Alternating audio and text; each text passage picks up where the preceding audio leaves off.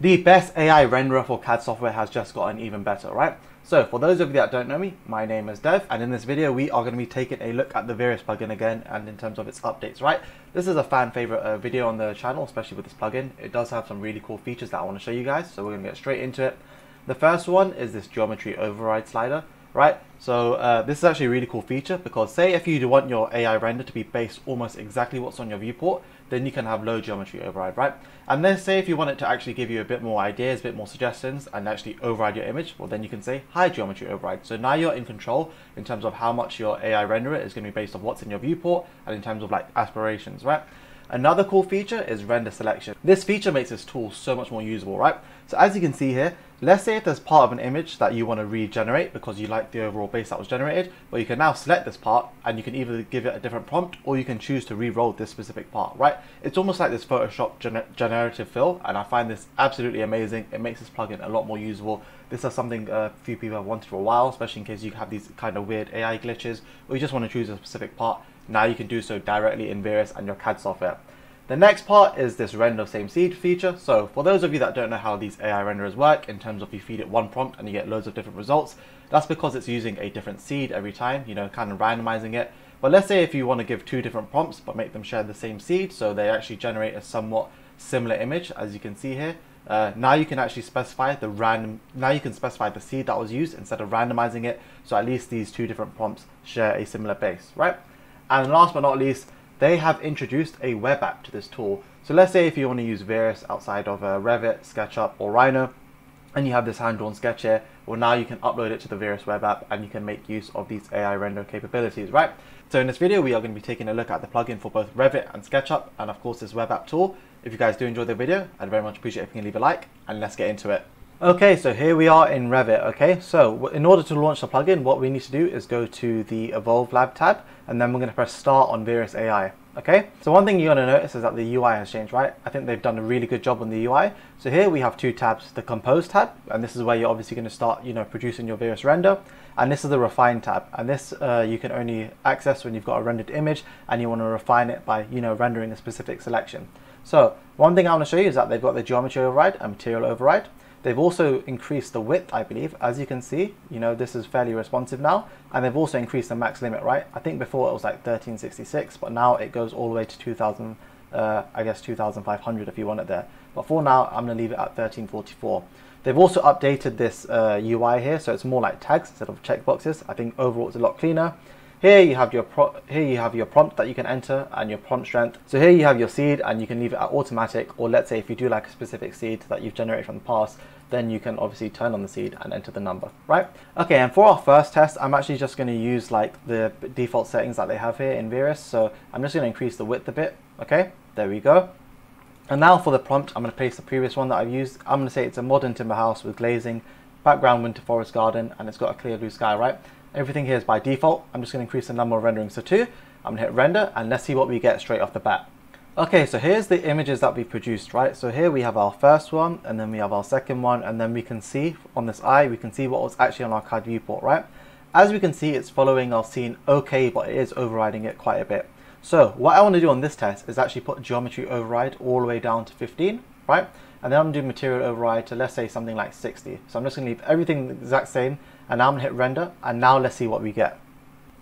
Wow, okay, this is just the first image generated, but look how much better that looks already. Like the way this is following here, I mean, that's actually very impressive. Like literally all I've tweaked is these two sliders, and then we can see how much of an impact it has on the results already, right? So let's see what we get for our second image. Wow, okay, even better, I guess. Okay, so as you can see, these are the two images that we've had here. These are the first two images that we generated from the beginning, right? And one thing that I like that they've done now is that if you go back to your previously generated images, look, you can see the settings that you actually used for them, and even if you change the prompt, you're going to be able to see what you've actually used on previous ones, right? So here, as you can see, you know, it says that our geometry override was 15 and 60, so at least we know if you want to refer back to these what our previously used settings was, right? Really useful. But look at this, look how well this actually respects our, you know, our CAD model, right? Like this is insane now. It's even got these little railings here. Maybe here it's messed up a little bit on this, but on this next one, it's even started to pick it up a bit more. Like this is absolutely insane. Like to me, this is absolutely mind blowing, right? Like I think if you did try hard enough, you will notice that this is an AI rendered image, but look how quickly we were able to generate a photorealistic image, right? You are able to fix it in Photoshop and even in Veras, which I'll show you in a bit, but to me this is absolutely insane.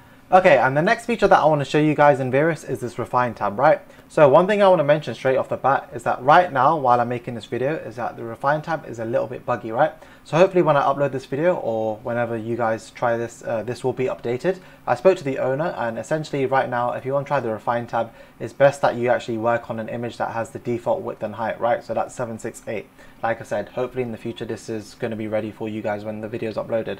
But on the Refine tab, what I can do is I click on any images that I previously generated, and what I can do is if I hit this cancel button here, you can see there's this little pencil up here, right? And it says start draw new shape. So if you click on it once, you start creating these points, okay? And then if you click on it again, it's closed. Or you can regenerate, or you can actually generate a shape like a lasso just by holding down your mouse. There you go. And now you can do something like this, okay? So now I can generate something here if I want. So over here for my prompt, let's say if I just want to render this specific part of the image again, or if I want to give it a different material. So over here, let me say concrete cladding, okay? And I'm going to do with windows. So same geometry override, same material override. I'm just changing the prompt. I'm just going to hit render selection, and now let's see what we get.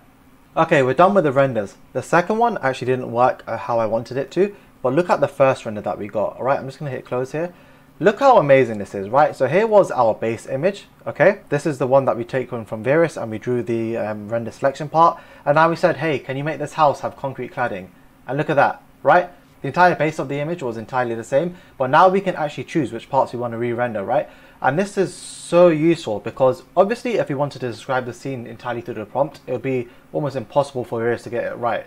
You know, if I went to it and said, hey, can I have the left part of the house in timber, and can I have the right part of the like bunker almost, now I guess it's a bunker, to be in concrete, it definitely wouldn't have got it right. But now you can assign different materials and different prompts to different parts in your scene, right? To me, this is an absolute game changer. Like, this is like almost having Photoshop generative fill directly in the CAD software, right? So you have an AI generated render, and now you can even choose which parts to fix even within this AI renderer. This is really, really useful. I'm sure you guys are going to have lots of fun with this plugin. I guess this is it for the Revit section. I'm going to see Veras and Sketchup now.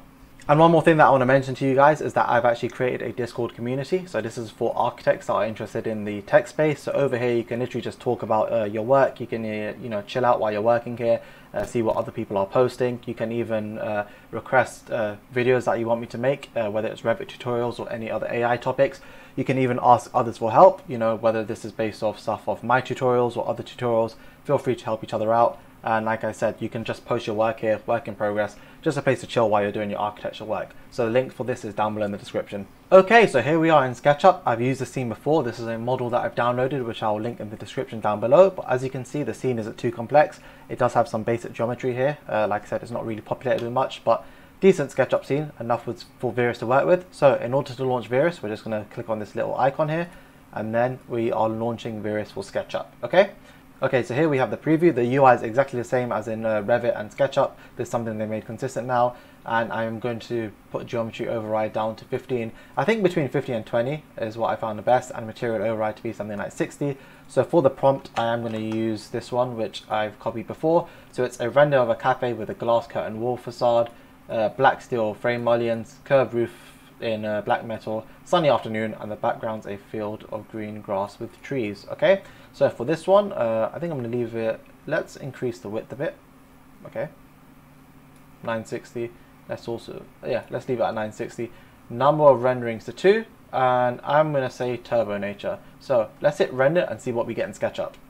Wow, okay, this is the first render that I've got, and to be honest, this almost looks like a bit of a Photoshop render of like a Lumion product, which is very impressive, minus the glass reflections, of course, right? I mean, it is very convincing until you start looking at it a bit more. Okay, and this one got even better. I mean, oh my god. So look, if you look at that, right? How well is that following the geometry? That is absolutely insane to me. I mean, minus this person, I think air is a bit weird on this person, but I didn't even mention that these were steps, and look, it's incorporated into it, right? And now let's click on the next render, which got even better somehow, like especially for the glass reflections. This is absolutely insane that Veras is now able to produce these type of renders. Like I haven't even said that was a road, but I mean, yeah, these. Let me know if you guys are actually using this plugin. I mean, I want your genuine like feedback on it. Do you think overall that it's a bit of a gimmick right now? To me, the features that they're implementing and that the rate that they're doing is absolutely, you know, it's insane. I keep saying that, but it's insane. But I think this is the stuff that you need to make it usable, right? Especially in terms of the geometry overrides, you know, to be able to actually tweak renders, the refine option within the actual AI rendered image, and then all this control that you have. They're producing new features like the web app. I don't know. Let me know if you guys are using it. I am genuinely curious. Okay, so here we are in SketchUp again, but I've got a different scene example. So as you can see, it's a very simple massing example. And this is something you're probably going to use in SketchUp quite a bit, right? The previous example had, I won't say a lot of high detail geometry, but it had some decent 3D things for SketchUp. But now this is simple massing. Let's see how well Veras will handle this render with the new features, right? So for this prompt, I'm going to say it's a hyper-realistic series of individual houses surrounded by a communal garden. It's got a landscape design with stone paths. It's got tall grass, a red brick facade with large windows, a sunny weather, and it's in a green field with background trees, right? So as before, I'm going to leave the geometry override to 15, and let's do the material override to say something like 60. I'm leaving these by the default because I want to refine this later on. And yeah, I'm just going to do number of renderings to 2. Let's see what we get. I mean, right off the bat, this is what we get. And, you know, I mean, believe it or not, that is following the geometry actually very well. Like the fact that I knew all of these were windows, if I look at the scene a bit more in detail, is actually very surprising. But if I want the material override to be a bit better, and let's do, to be honest, how else can I describe the scene a bit more? A bit lost for words. Over here, I'm also going to do lake of water because I see some blue stuff there. Is that visible? Yeah, it is. Okay, so let's hit render again and see what we get.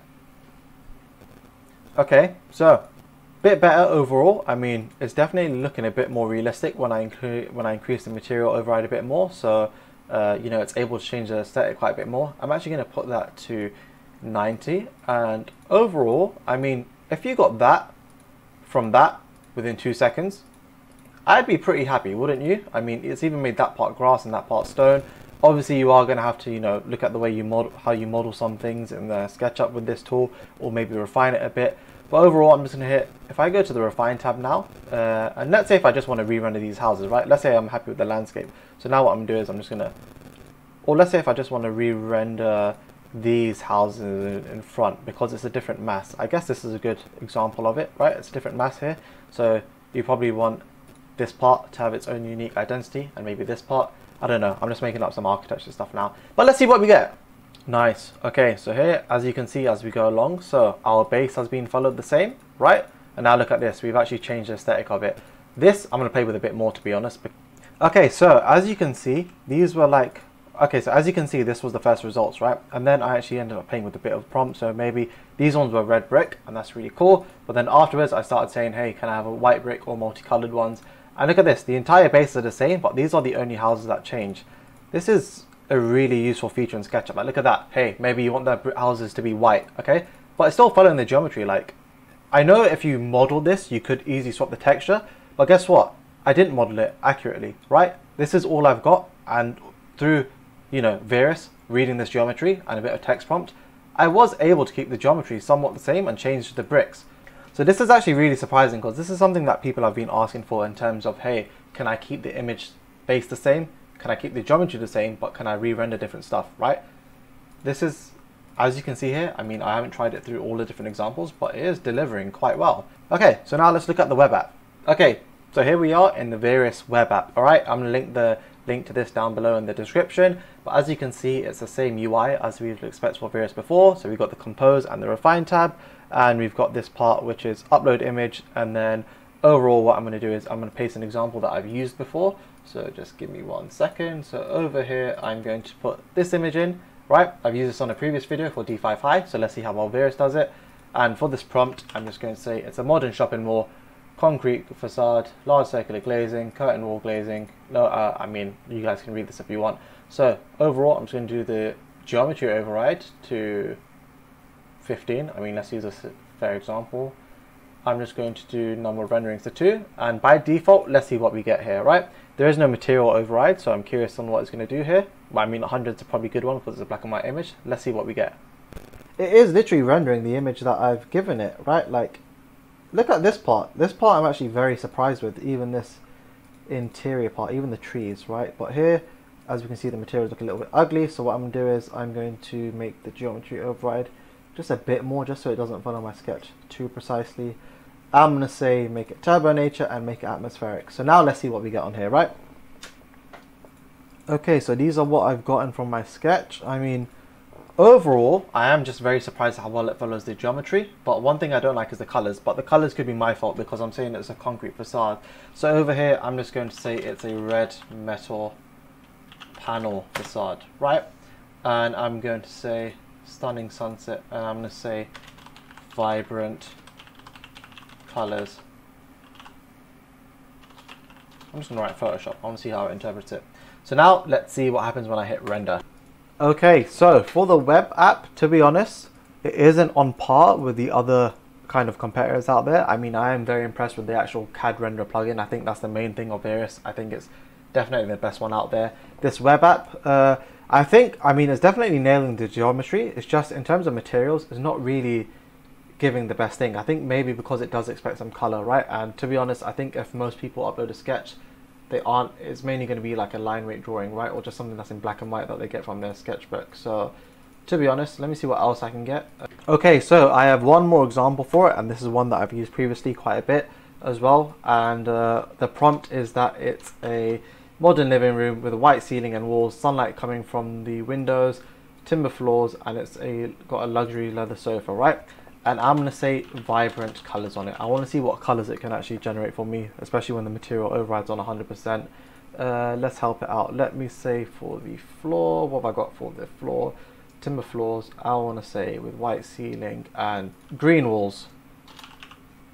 Let's see how it interprets green walls. That can be done in two different ways. So, number of renderings, geometry override, fine. Let's hit render and see what we get from this time now, right? Okay, so in terms of reading geometry, I'd say it does a very good job at that, yeah? As you can see here, regardless of the materials. Materials, I think this is something that needs to be worked on. I think I've given it a few different examples for the web app. I don't want to be biased here, so it's a very unbiased opinion. I think, you know, feel free to try this at your own leisure, but if you're using Veras, you know, I definitely recommend trying out Veras for actually being used in your CAD software, whether that's Revit or Sketchup or Rhino, right? If you do want to try the web app as standalone, I'm sure they're going to improve it over time. When they do, I might post a video about it, but for now, I recommend using it on your CAD software. As you can see, the stuff that we've generated here is absolutely insane. So yeah, that was the main features that I wanted to show you guys when it comes to Veras and the updates. If you guys did enjoy the video, I would very much appreciate it if you can leave a like, and that's it. Take care, guys. Cheers.